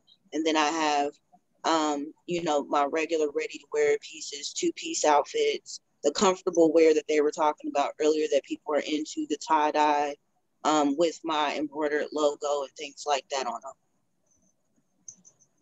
Wonderful, wonderful. So, so leave your contact details on the chat because that's where everyone will be able to contact you. And I'm just wondering, I'm just saying, like Baltimore Fashion Week, if Pariah wanted to come, what would the process be? How would she get in touch with you? She can email me, or, well, it depends on what caveat she's interested in. So if she's interested in participating in the event, she would go online and register, and then eventually I would meet her. Or if it's something else, like she needs leads or how to do this or where should I go, then she can just email me, and I'll put that in the chat as well for anyone who needs it. Okay, thank you. You're welcome. Okay, great. So I would like to once again thank everyone that came here today. It was a lot of fun and it was very interesting. And before we end, I mean, does anyone else want to introduce themselves quickly or say something? And what's this called? Michelle, we want to have you do the last words of wisdom. Michelle, you're there, right? We'd like Michelle to give us the last words of wisdom. I don't know if Rob's still around, but Michelle, some last words that you'd like to share with everybody. Yama, I see Yama. You want to say something? Yeah. I'm here. Yes, I would like to ask if you guys gonna share the chat and the recording with us. And beside that question is to thank you guys for really inviting me, because I was hesitant at first when I received the email, but this was really powerful, and I learned a lot from everyone that was on this chat, and it was really great. Thank you, and your platform is really wonderful. Thank you so much. Thank you so much. Thank you so much. So yes, so we will be putting the recording. The recording will be live, and we'll send you the link. It's going to be on our YouTube channel, which is youtube.com/fashionablyin. And so just before we end right now, Michelle, please, final words of wisdom, and then thank you all for being here. Well, final words of wisdom are always difficult to say, but no, I was not expecting a lot from this meeting, but I must say I'm pretty excited about, you know, people telling their story, telling their what they're busy with and what they're doing. I think at the end we need each other. We need each other, and the one is making a product, the other one is selling it, and the other one is contacting him because he can mean something for him or she. So we have an unbelievable, beautiful market, which is, believe me, it's going to be changing, and it's going to be changing fast, because the mentality and the way the people living and are living is going to change. And maybe the UK, which is still an island in Europe, is not going to pick it up so fast as we are. But no, just kidding. But I think we need to change, and we need this new market, this new philosophy, this new way of living for our future, for our kids. And this is the only way I want to close. And thank you for your energy and for your attention. And hope we're going to meet or treat or see each other somehow, somewhere. Yeah, so hopefully our shows will start again in next year. Fashionablyin is going to be live in London again, physically. So would love to see everyone. This is a meeting place and London is the center of the world. So yeah, but thank you again for everything. Really, it was a real pleasure.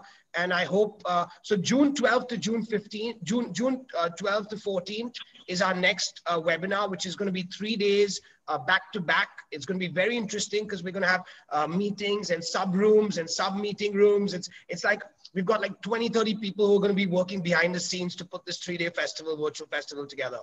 And it's completely free to join. And obviously we make money when people buy our membership. So if anyone's looking to grow their business, meet more contacts, get connected with buyers, sales agents, hit me up, because we have our Fashionablyin membership, and that's what we do. And that's what we do best. Like how we all got you here, that's what we do. We get everyone together, and that's what makes us happy when people meet, because that's when we know that we're doing something good, So thank you all for being here. Thank you. All right, take care. Thank you. Bye-bye. Bye-bye. Thank you very much. It's a nice meeting. Thank you. Bye, guys. Bye-bye. Bye-bye.